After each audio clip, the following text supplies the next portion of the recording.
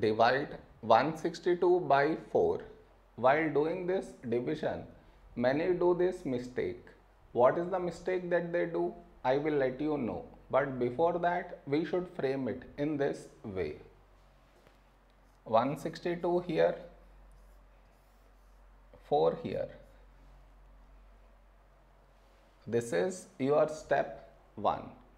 Next, here we have 1 and here 4. 1 is smaller than 4. So take two numbers 16. When do we get 16 in 4 table? 4 fours 16. Now we should subtract. We get 0.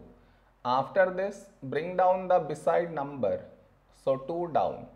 After this step, the mistake happens, and the mistake is this. Here we have 2 and here 4. 2 is smaller than 4. So what many do is they directly put dot, take 0, which is wrong.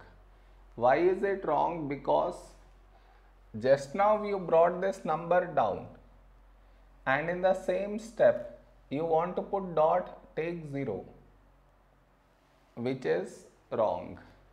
I repeat, bring down the number and also put dot, take 0.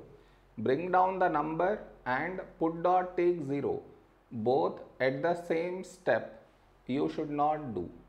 Instead of that, what we should think of doing is, which number should we take here?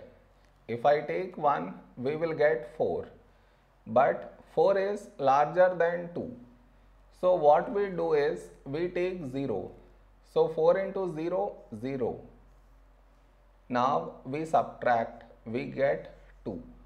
Over here, we did not bring any number down, and 2 smaller than 4.